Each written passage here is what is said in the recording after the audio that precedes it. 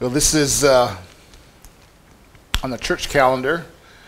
We're nearing the end of the Christian calendar year. We have 2 more Sundays, and so we get to celebrate New Year early here. In a couple of weeks, we'll start up the Christian calendar with Advent. The Christian calendar begins with Advent, leading up to Christmas, of course. So we're nearing the end of this year. This is the year C in the lectionary. The lectionary is 3 years, a particular order to work your way through the scriptures. So we're in the 3rd of those years right now. Year C, we'll start over again in year A in a couple of weeks. And we'll go from there. The text this week describes an encounter between Jesus and some Sadducees. There's lots of encounters between Jesus and Pharisees in the Gospels, not so many with Sadducees. Jesus is on his way to Jerusalem to be crucified. So for the last several weeks, these messages we've been discussing are all on Jesus' trek back to Jerusalem to be crucified. So the Pharisees had been challenging Jesus quite often. Earlier in Luke 20, Jesus' authority was questioned by the chief priests and the scribes, and Jesus confounded them with his answers. They set some spies out to trap him. They questioned him about paying taxes to Caesar, and Jesus kind of answered in a way that they couldn't resist, and again, they went away without asking any more questions.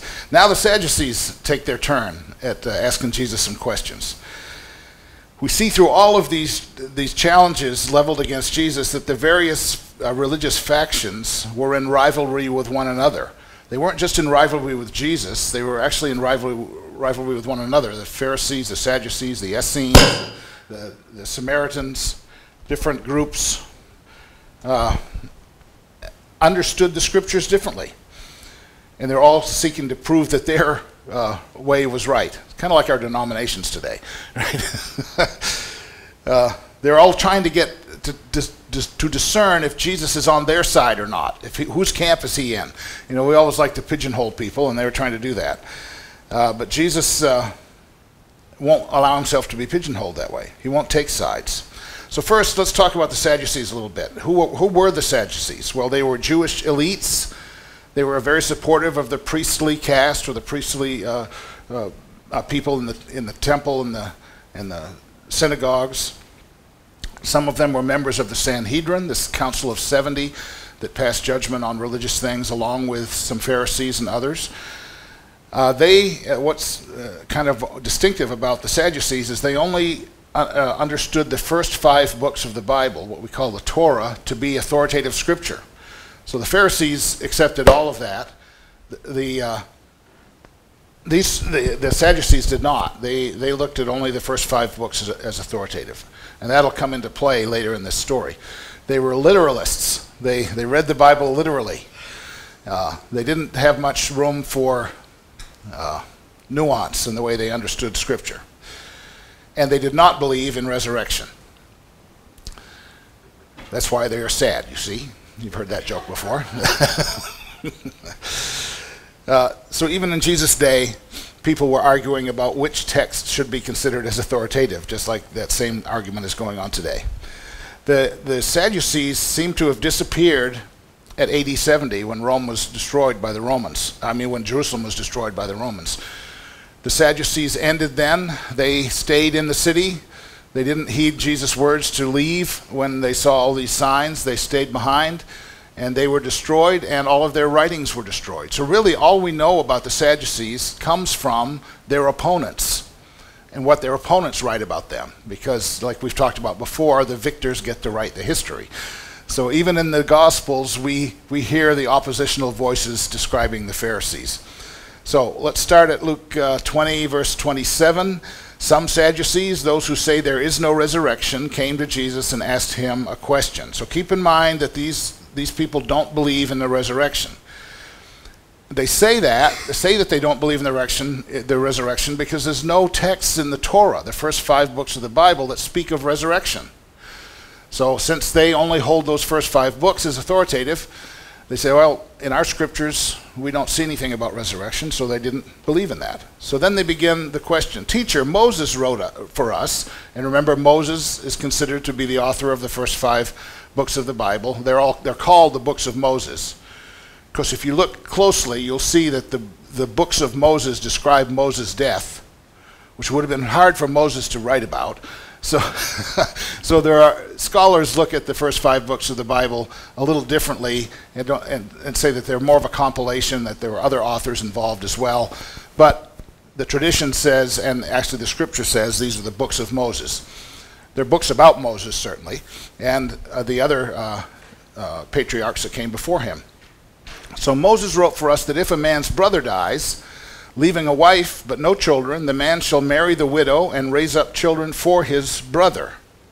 This is called Levirate marriage. This idea that if elder brother is married, he doesn't have any children, and he passes away, then the next younger brother is supposed to marry his sister-in-law and have children for his brother, or on behalf of his brother. It's kind of an informative and entertaining passage. Actually, in Deuteronomy 25, this whole Levirate marriage thing is described, and also there's an example of it in Genesis 38. So let's look at, this is how Levirate marriage worked. You see the skeleton there, that's representing somebody who has died, who was married to the woman in the middle, and a man and a brother's widow.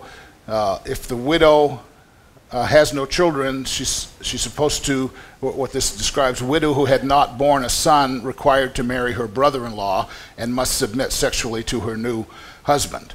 Let me read the Deuteronomy passage. When brothers reside together, and one of them dies and has no son, the wife of the deceased shall not be married outside the family to a stranger. Her husband's brother shall go into her, taking her in marriage and performing the duty of a husband's brother to her, and the firstborn whom she bears shall succeed to the name of the deceased brother, so that his name may not be blotted out of Israel. So it's kind of a curious thing. The brother-in-law who marries the widow, if they have a son, the son takes the name of the deceased father who actually hadn't had them. So, but it's a way in order to, well, I'll get to that in a minute. Let's go from there. So you can understand this whole thing a couple of ways. It's a way to care for widows, which is a kind thing to do. In that culture, if you'd lost your husband, you would have been in a hard spot to provide for yourself. But it also functioned as a way to perpetuate the name and the lineage of the deceased brother. Note this phrase here in their question, raise up children for his brother. That's how they thought about this. In the Genesis story about this, Judah had taken a wife for his firstborn, and her name was Tamar, but Judah's firstborn, was wicked in the sight of the Lord, and the Lord put him to death, is what this story says. Then Judah said to Onan, go into your brother's wife and perform the duty of a brother-in-law to her, raise up offspring for your brother. So there's that phrase again.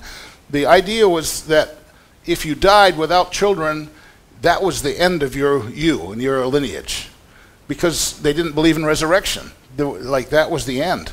So they had this idea that if you can have children, then of a sort you could carry on. Your lineage would carry on, and your kids would not, I mean, at least they would remember you. And there would be some kind of perpetuation going into the future. So the Sadducees believed this. When you die, you're dead. It's kind of simple. When you die, you're over. You're dead. That's what the Pharisees believed. And probably a lot of us believe that today. When you die, you're dead. Huh? So it's interesting then, when these Pharisees construct this scenario for Jesus. The Sadducees, yes, thank you. Starting at verse 29. Now there were 7 brothers. The first married and died childless. Then the second and the third married her, and so in the same way all 7 died childless. Finally, the woman also died. In the resurrection, therefore, whose wife will the woman be? For the 7 had married her.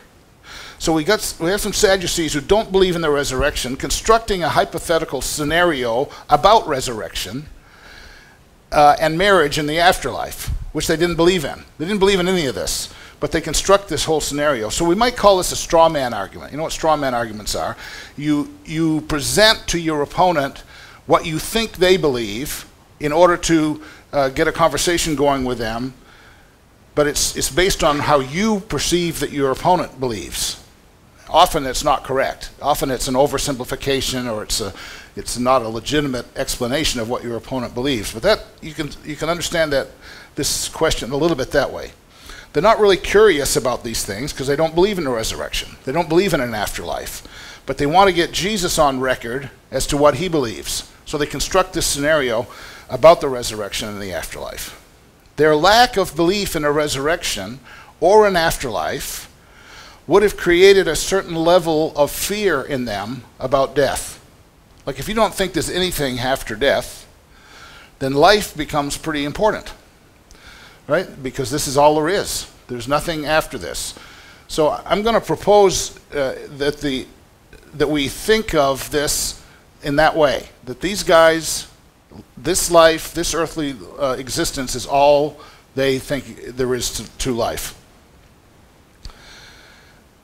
Makes clinging to life very important and creates a natural aversion to death.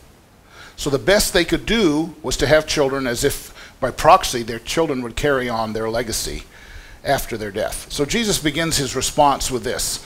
Jesus said to them, "Those who belong to this age marry and are given in marriage, but those who are considered worthy of a place in that age and in the resurrection from the dead neither marry nor are given in marriage."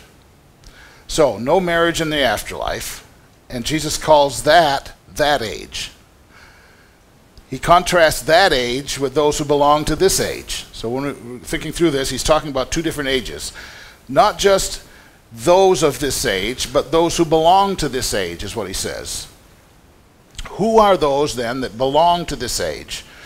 I'm going to propose that the people that belong to this age are those who live in fear of death, who live without any hope for anything after death. Because Jesus is trying to teach us something else, something different in this, right? So he's contrasting that age and this age. And he says, some people in this age belong to this age, like they're rooted in it.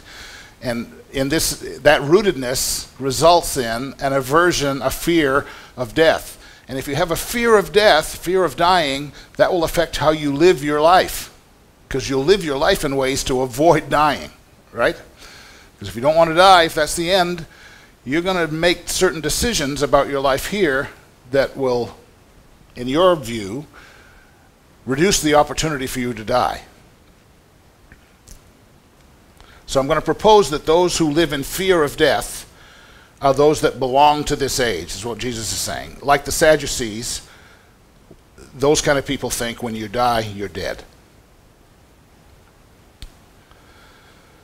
Jesus goes on and says, "Indeed, they cannot die anymore, because they are like angels and are children of God, being children of the resurrection." So Jesus describes those who have died as being like angels, children of God, and children of the resurrection. These are the people of that age. Remember, this age is the people that are worried about dying. That age he calls children of the resurrection. They have no fear of death because they cannot die anymore, he says. That's a funny phrase. Can't die anymore. It's like, I can't lose weight anymore. I can't die anymore, right? So these are not people who don't exist. These are people who most definitely exist, but live with no fear of death after death. Right? Jesus calls them the children of the resurrection. And these people are very different from those people who belong to this age, those who live in fear of death. But here's my question. Must we today wait until we die to begin living as children of the resurrection? Do we have to live like Sadducees, in other words? Do we have to live as if when we die, that's it? We don't have to live that way. Must we live our lives in fear of death, only to have our fears calmed after we die? Is the question. It might mean a few things. It might mean that we don't have to worry about marrying and having children because we don't fear a lack of future existence. One thing I think the evangelical church has been wrong in is putting such a heavy, overt emphasis on getting married and having children. I mean, Paul and Jesus certainly didn't put that emphasis on that. So we have several single people here, and I say, God bless you. You know, and if you want to be married, then get married. But if it's working for you, then you're acting more like Jesus than a lot of us, and Paul. So I think that the guilt trip that a lot of the evangelical church puts on single people is not appropriate, and it's not even scriptural, even though they claim to be very, quote, biblical in their teachings. A lot of it, I think, is over the top. So it might mean that we don't have to marry because we don't have to worry about a lack of existence after we die. It might mean that we live without fear of people taking our lives. Certainly not being reckless, just to be reckless, but being willing, like Jesus, to lay our lives down for others. It might mean that we release our death grip on what we believe are our rights. We're so consumed by rights in the United States, you know. I handed out a thing a couple of years ago about the rights that we Christians have, and it was 2 pages, I think, and they were not the rights that we talk about in our, you know, we have the right to lay our lives down. We have the right to follow Jesus. We have the right to turn the other cheek. We have all kinds of rights that don't sound like rights to modern Americans. It might mean that we become more generous with our time, with our talent, and with our treasure. If we're not fearing death, it might mean it could open up our generosity more.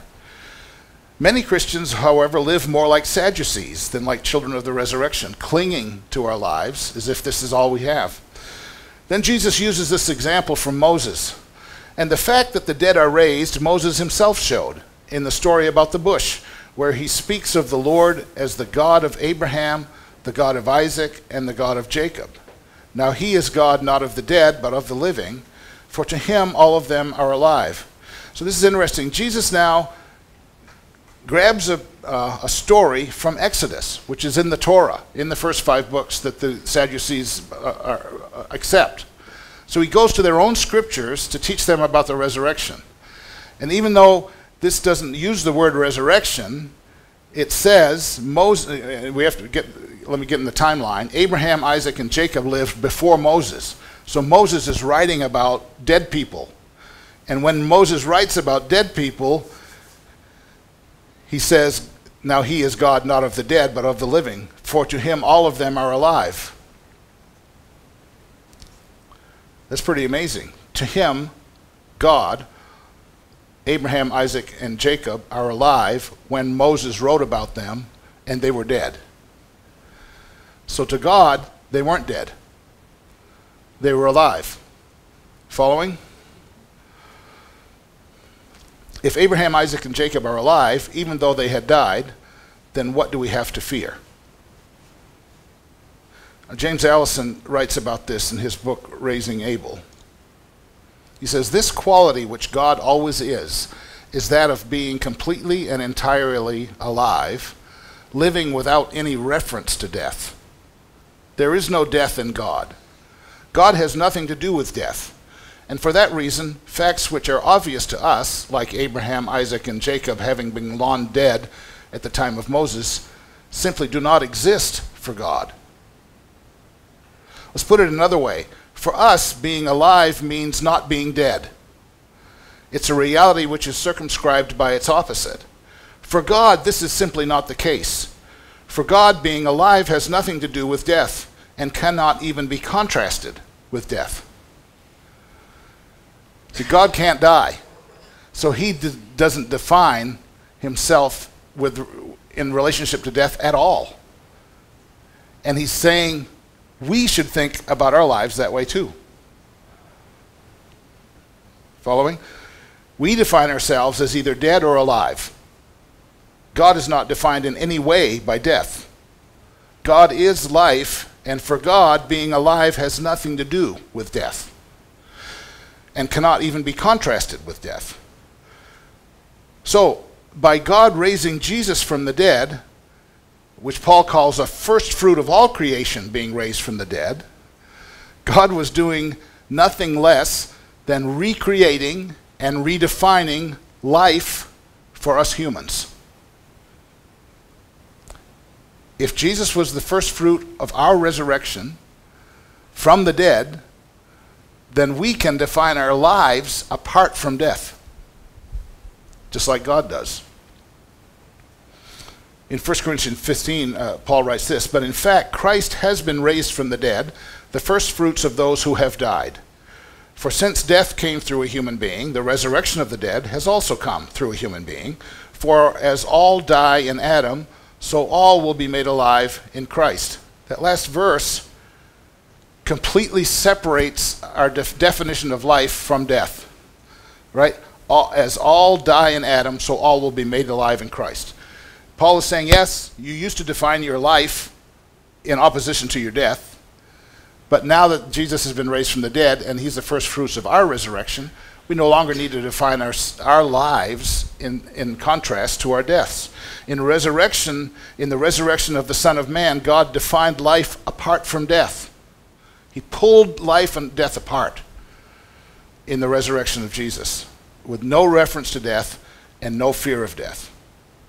This is what Jesus, I think what Jesus meant when he answered the Sadducees, saying, "Now he is God, not of the dead, but of the living. For to him all of them, or all of us, are alive."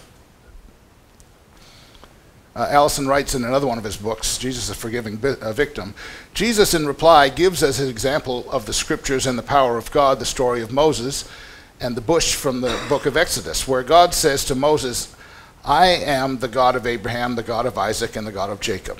Jesus' point is that for God, who knows not death, those people, long dead in terms of the supposed historical chronology of Moses' life, were alive. If they were alive to God, contaminated as it were with God's utter aliveness, held in presence by one whose presence is beyond time, then they are alive. It's God's aliveness that counts in understanding all these things. It's not our death fear and our death anxiety that defines life. It's God's utter and complete aliveness that defines life for us. Remember, though, what the Sadducees believed? When you die, you're dead. They came to Jesus with this mindset. When you die, you're dead. In Jesus' response to that, Jesus, in essence, says, there is no death in God. Paul Nichterlein writes about this too. Our human experience of death is so distorted that we completely misunderstand who God is, thinking that God somehow has a role in death, when God is completely a God of life. We call him the Grim Reaper. That's not God that's doing the reaping there. The resurrection starts us on the road of being able to finally catch a glimpse of these truths. At the same time as it shows us our cultural experience of death, it shows us that there is also a birth to new life through the forgiveness of Jesus Christ. See, it's Jesus' forgiveness that opens this whole door to us, that opens eternal life to us. Then he says, we could never admit our enslavement to death if we were not already forgiven it. It's the forgiveness of Jesus. It's the forgiveness that Jesus spoke to us on the cross that makes us even capable to comprehend what we're talking about this morning. Without that forgiveness and without the cross, we wouldn't be having this discussion this morning, because it would be beyond our capacity to conceive of it. But that's the power of resurrection. It not only is the resurrection of our stinking bodies, it's the resurrection of our minds. Now, here and now, not after we are raised from the dead, but even now. So Paul speaks of this often as being in Christ. When he talks about being in Christ, this is what he's talking about. Now that Christ has opened this door through forgiveness to us and through the power of his resurrection as a first fruit, demonstrating that death is not the end for us, Paul speaks of that whole thing in a nutshell as being in Christ. Let me just read a few of the things he says about being in Christ. Romans 6:3, do you not know that all of us who have been baptized into Christ Jesus were baptized into his death? So baptism takes us, it's not just a symbolic thing that we do, it takes us into the body of Christ in his death. Well, what did he do in his death? He defeated death in his death, right? And we're there with him in that. Then in Romans 6:5, for if we have been united with him in a death like this, we will certainly be united with him in a resurrection like this. The Orthodox say it this way: Christ defeated death by death. Death took a body. They thought he was just another human. Surprise, God was in that body. And God cannot die. So when God goes into death and gains access to death that way in the body of Jesus, it blows death up. It does away with that. So now, what was apparent to God even before Christ's death, that all those old saints are still alive, becomes apparent to us. Christ defeated death by death. Now we are baptized into that victorious death and are united with Christ in resurrection life. We are no longer defined by death, only by resurrection life. Romans 8:2, for the law of the Spirit of life in Christ Jesus has set you free from the law of sin and death. That's another way to say this whole little conversation. We've been set free from the Sadduceical concept of our lives ending at death. Right? 2 Corinthians 5:17, if anyone is in Christ, there is a new creation. Everything old has passed away. See, everything has become new. Yeah, there's more new than I used to realize there's new. There's more passed away than I used to realize it was passed away. In 2 Corinthians 5:19, in Christ, God was reconciling the world to himself. He was reconciling us to him, not him to us. We had the problem with God. He didn't have the problem with us. Right? He was reconciling the world to himself, not counting their trespasses against them. See, that our trespasses were not the problem for God. Our trespasses were the problem for us. Right? And entrusting the message of reconciliation to us. Okay, the last two verses. Then some of the scribes answered, these are Sadducee scribes, teacher, you have spoken well. I don't think that's ironic. I think they recognized, hey, he's gone back into Exodus and in the scriptures that we hold as authoritative and showed us that there is life after death. Without the word resurrection, without using that word, he's used their own scriptures to show them, hey, Moses, the one that you admonish and hold up high, already told you this. You've spoken well. And they no longer dared to ask him another question. So that was a big enough revelation for one day, I think, is what that's saying. Let us chew on that for a little bit. So Jesus had used a story from their own scriptures to teach them about resurrection, the fear of death, and the nature of the afterlife, which they didn't think any of that was in there. One of the things that I really like about this story is Jesus didn't belittle them for their limited understanding of God. He didn't talk down to them. He didn't belittle them. He just showed them in their own scriptures something they'd missed. He met them right where they were and opened their eyes to the God of life, not the God of death. The God who holds all people alive in his embrace. I mean, if he held Abraham, Isaac, and Jacob in his embrace, he was holding everybody else in his embrace. And remember, this is prior to when Jesus went to the grave and led captivity captive out of the grave. He's showing that even prior to that, God in the scriptures spoke of all those people as being alive, not as being dead. So from God's perspective, there is no death. This is something I think the annihilationists have to reckon with. And I recognize that the way they do it is to say that life is a gift from God, that God sustains our lives. And I'm in full agreement with that. I just disagree that he's going to stop sustaining the lives of those he loves. I think he'll keep reaching out to us and keep chasing after us until eventually he'll give us every chance to reciprocate. So even though the scribes and the Sadducees gave up on questions, we can still ask questions today. So here's a few, just to get us going. Does Jesus give this answer just as information about the afterlife? Like usually when I've read this passage or heard people talk about it, the point anybody is trying to make is, well, there's no marriage in heaven. That's about as deep as anybody I've heard talk about this, is that, well, there's no marriage in heaven, which really wasn't that was the hypothetical scenario that Jesus was, he was answering with that. So yeah, that's true. But there's a heck of a lot more going on here than that, I think. Or is this passage more about how we are to understand death and life from God's perspective? That's one way to ask this. Another one, if we're seated in heavenly places with Christ, like Paul says, and he's not talking to dead people then, he's writing that to people who are alive.